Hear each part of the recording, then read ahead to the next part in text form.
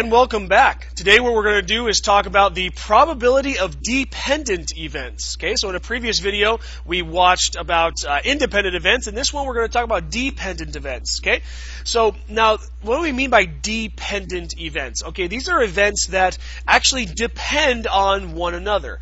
Okay, either one of them depends on the other event happening. You have to meet certain criteria or something to that effect. Okay, so for example.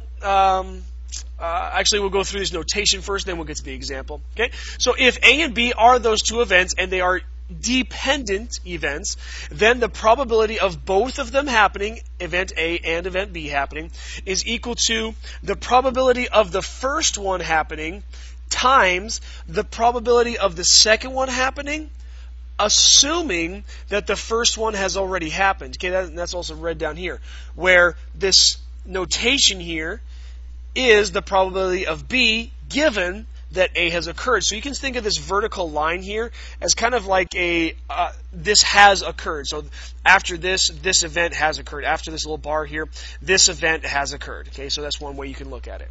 All right, so this is an example of a dependent event. A red and blue number cube are rolled. Okay, red and blue so we can keep track of which one is which. Find the probability of red rolling a 6, and the sum is greater than 9. Explain why the events are dependent. Okay, well, actually, the events are dependent because of this word right here. Okay, so this event is dependent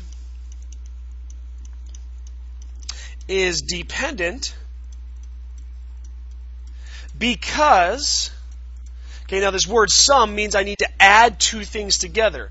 Okay, so when I add two things together, well, I need two things. I need one of them to roll a number, and I need the second one to roll another number. So what I need is I need two numbers, one from one cube and one from the other.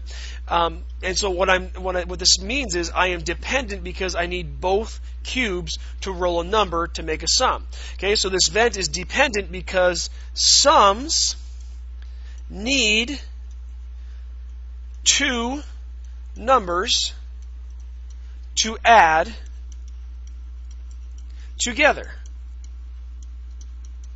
Okay, now that's just a very basic way of going over why this would be a dependent event. Okay, so we've explained why it's dependent. So now I'll change the little colors here. Now we're going to actually get into the probability. Find the probability of red rolling a 6 and the sum is greater than 9. So I'm going to say that the sum is greater than 9. Okay, so now when we work with this, I'm going to kind of refer back up to here. If we're looking at dependent events, what we look at is if we want both of these events to happen, this is going to be equal to the probability of the first event happening times the probability of the second one happening, given that the first one has already happened. Okay, so this is what the notation is going to look like. Equals the probability of the first one happening, so red 6, all right, times the probability of the second one happening, us getting a sum greater than 9, assuming, given that we already have a red 6.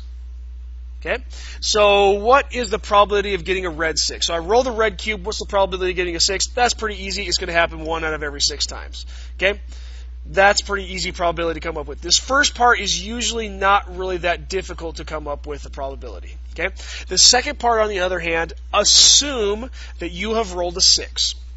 Okay, so what I'm going to do is I've rolled a red 6 already, using my little colors here. I've already rolled a red 6 already, and now for the blue number, so to change my colors here, I can either roll a 1, a 2, a 3, a 4, a 5, or a 6. Okay, I got a lot of choices of the numbers that I could roll.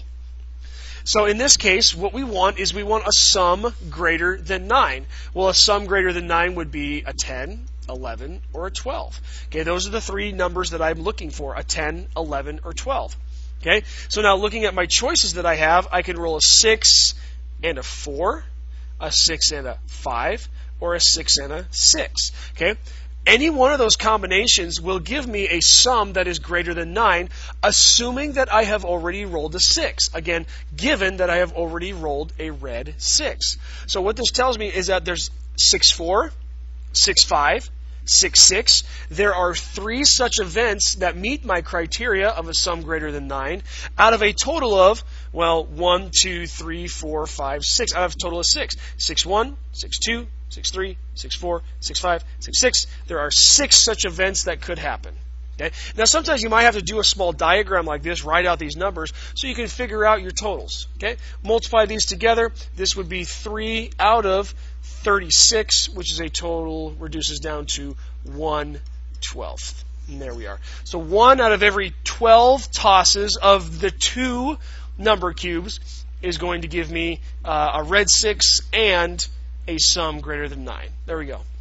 And that's an example of our dependent events. Okay? Again, remember, dependent means that they depend on one another. Either they both depend on one another, or I guess the examples that we'll have is that only one of them depends on the other.